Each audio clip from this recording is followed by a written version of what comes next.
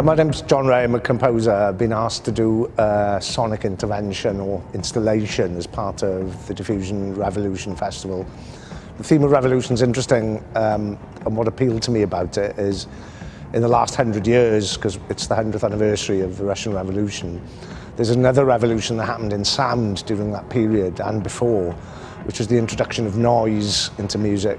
And if you think about it, the recording, the use of tape, it's why I've called the installation Concrète. It's a celebration of one of the earlier forms of sampling, if you like, musique concrète, which was developed by Pierre Schaeffer, where the sound, like the camera, takes a moment away from its immediate moment, as it were. It documents and takes it away, so tape, it takes away the sound source from its original source.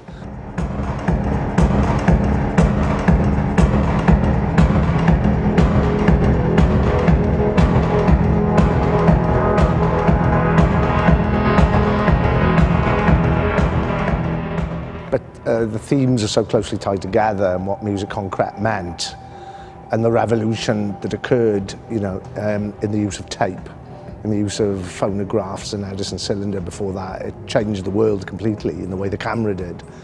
But also there was another movement, the noise movement with the Futurists and the Constructivists in Russia that are featured in this exhibition. So the sound reflects the content of the exhibition in that sense, that the use of the synthesizers that we have, modular synthesizers that are old school, but they represent, in the way that the Constructivists try to create a new society, the synths, a modernist aesthetic.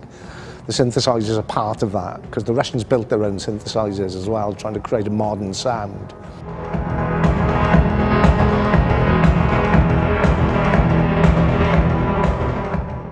I was inspired by, and there's a little snippet of it in the installation, of there's a composer called Edgar Varese, who was commissioned by Le Corbusier in 1958 to write a piece called Poème électronique, which is basically a musical or sonic response to an architectural space.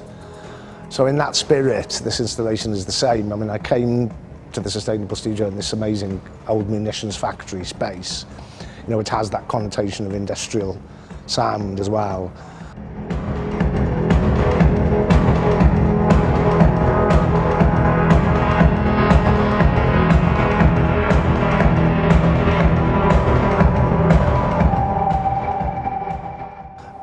And I like the idea that there's a sonic journey that you go through as you occupy each space and look at the work.